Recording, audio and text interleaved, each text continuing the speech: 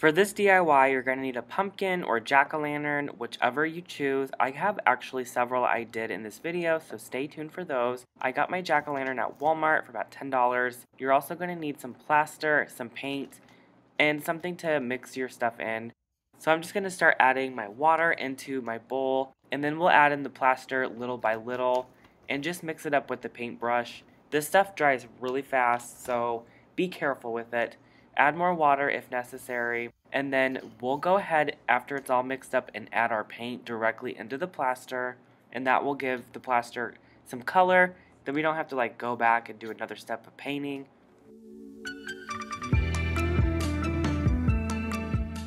I'm not sure of the name, so please forgive me, but just add in some orange or red and white.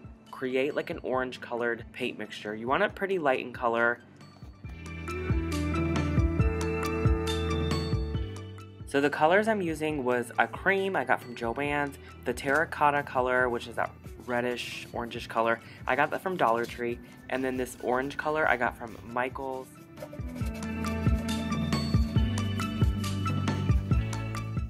Now I'm just trying to make sure all my strokes are kind of going the way that the pumpkin is formed, like with the lines, so that I don't have any weird distractions or anything. So I'm just kind of going with the flow with painting this on. Now this will dry really hard because there's plaster in the paint mixture. So remember that. So if you have any weird clumps and lines, it's gonna like stay like that. And as I mentioned in the beginning of the video, I had other pumpkins I wanted to throw in here and use up my mixture ultimately, because I did mix a lot of this paint. So a little goes a long way, just remember that. So I got this pumpkin from somebody, I don't really remember where, but I've accumulated it somehow, so someone must have donated it to me. So I'm just gonna paint over this, and I wanna create a really fun vase with this piece.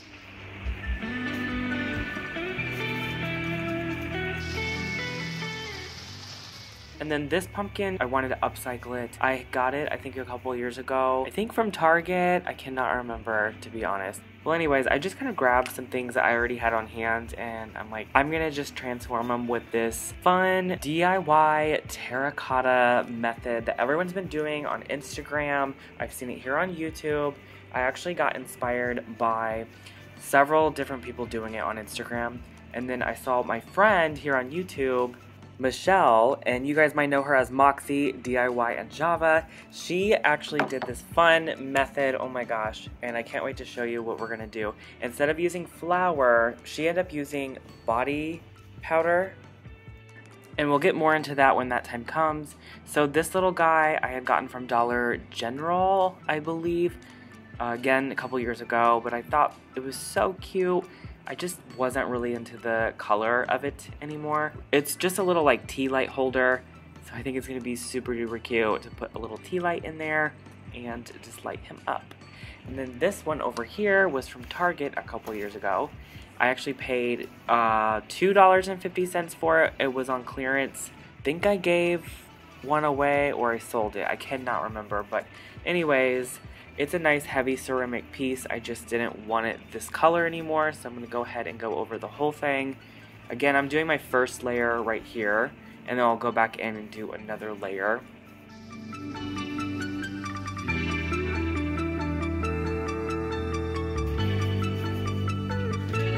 So here's how my pumpkin turned out. As you can see, it did chip right here, because this is kind of flexible, so that broke, but I'm just going to paint over this, but this is the texture. I have to do a second coat on this, and that is so that we can put the powder all over, and then we will seal it. Now I wanted to show you the other ones I did here. They turned out okay as well. It did chip right here again, same situation. But you can see all the brush strokes, so I want to go back over this. This has some areas right here that need fixed.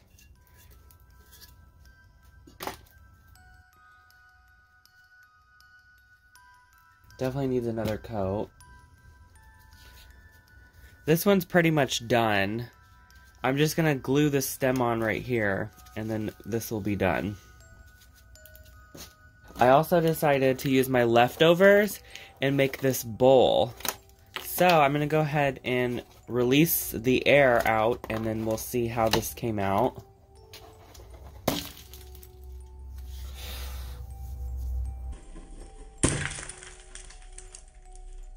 So there's my little bowl.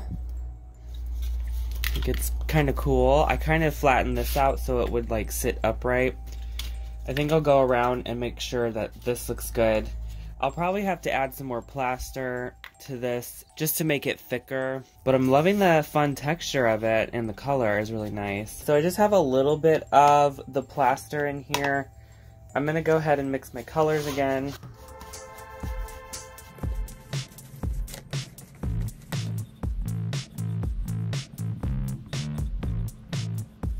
And then as it's still kind of wet, I'm gonna take this body powder and just kind of dump it on there.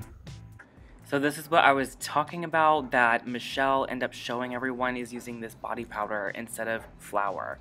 I will leave her video linked down below so you guys can check out hers as well.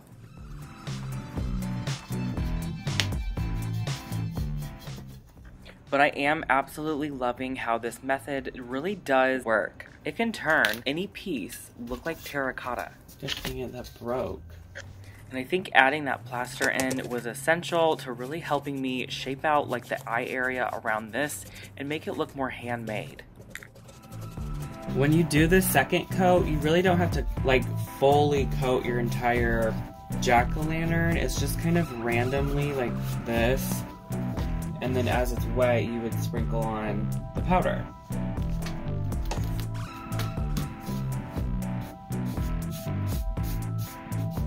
Kind of lightly brush it off. By the way, this stuff makes a huge mess, so I would recommend doing it outdoors if possible.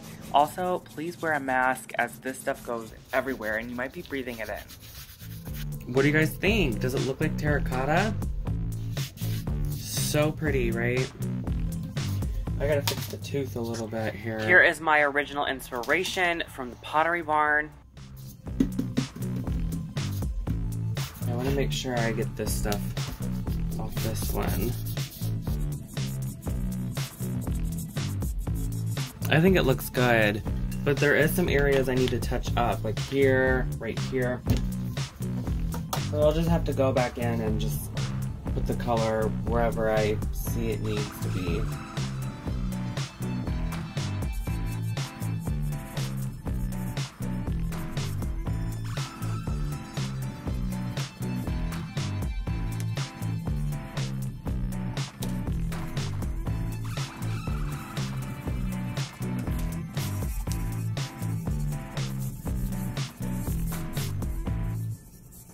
And then once you are done dusting off all the body powder from your projects, then you can go ahead and spray it with clear sealant or just a matte clear spray that you can get from Walmart.